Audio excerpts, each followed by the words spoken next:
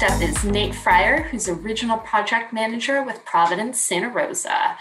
There, he researches, develops, and manages project implementation across 6 hospitals in the Northern California region. I'm sure he has been busy this year.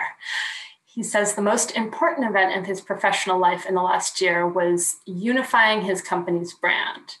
When he managed the efforts to change the name from St. Joseph Health to Providence. He says it's been humbling and transformative experience that he is grateful to be a part of.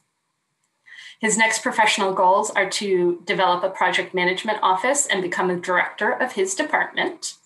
A typical day at the office includes 200 plus emails, 5 to 7 meetings, helping his son with virtual assignments when his wife isn't home, and playing with his kids for an hour or so, which he calls a perk from working from home. Those are the best perks. Growing up, he wanted to be a professional baseball player, and his favorite movie is Remember the Titans. Let's see Nate's video. I've always been a family guy, but this pandemic has made me realize how important family really is. They get you through the hard times and the good times. And this pandemic has been somewhat hard on us, and we've gone through it stronger and more resilient. And I don't think I could have done it without my family. So that's what I've learned from this.